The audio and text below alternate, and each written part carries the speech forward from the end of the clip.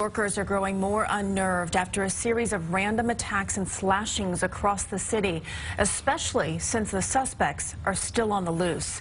CBS 2's Tracee Carrasco joins us live from University Heights in the Bronx, where one victim lives. Tracee.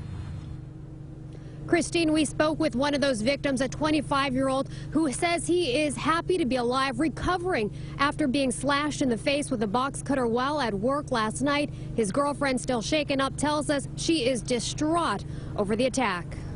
At the moment, he's just trying to rest up and trying to heal. Nicole Fontanez is still trying to make sense of the violent slashing that left her boyfriend, 25-year-old Bobby Barbeau, with 137 stitches in his face after he asked this teen, seen in a surveillance image released by police, to leave the Silver Spurs restaurant in Greenwich Village on Wednesday night. He just asked him to please leave. He said, "I'll be back." Police say the teen was kicked out for bothering customers, asking for money for a bogus basketball league. He came back minutes later and slashed Barbeau in this vestibule. He didn't expect the guy to, just slice him. And just blocks away this afternoon, another slashing, this time in Soho at Lafayette and Prince Street, in front of Supreme, a popular skateboard and clothing store, as a long line of people waited to get in and shop. Witnesses say the 21-year-old victim had just finished up in the store when there was some kind of altercation, possibly an armed robbery or an argument about him cutting the line when he was slashed. It was like some controversy down here, and then next thing you know, you see him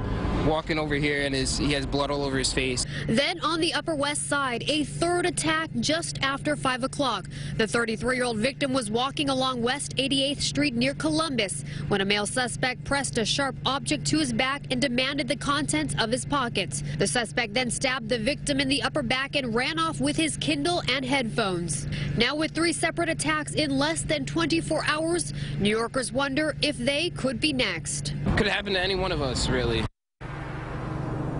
Again, police are still looking for the suspects in these 3 unrelated attacks. Now, the latest victim in that Upper West Side stabbing, he is still in the hospital in stable condition.